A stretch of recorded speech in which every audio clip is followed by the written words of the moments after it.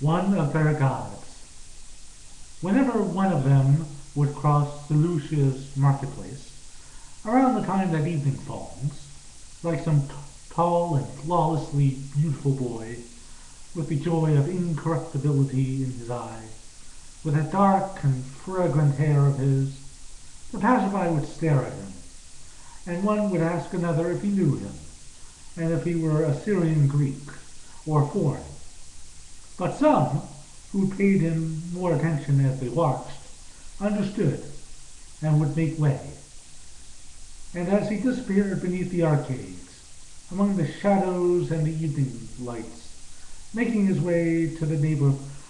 that comes alive only at night, that life of revels and debauchery, of every known intoxication and lust, they'd wonder which of them he really was, and for which of his suspect diversions he'd come down to walk Seleucia's streets from his venerable, sacrosanct abode.